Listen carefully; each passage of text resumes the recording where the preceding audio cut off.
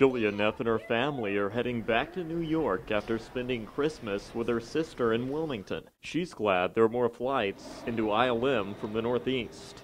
We've always kind of struggled with only being able to have one flight out in New York, and it's great. This time we actually flew through Philadelphia because it was $800 cheaper to do so. So to have so many more flights with them coming from Philadelphia and other places in our tri-state area, then that's been wonderful. And with 13,000 to 14,000 passengers this holiday season alone, Deputy Airport Director Gary Broughton says they're on track to set a record. Right now we're tracking up about 7%, so we're looking forward to that. American Airlines, of course, has helped a great deal by adding that Dallas flight during the holiday period.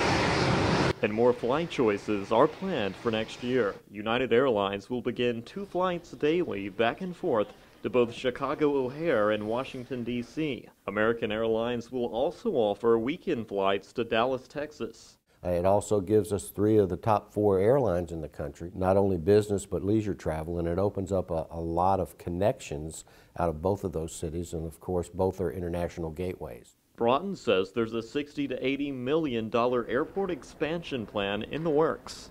The gate area will increase. We'll go up to 10 gates, new ticket counter spaces, baggage claim area, refurbishments. All welcome news to passengers like Neff.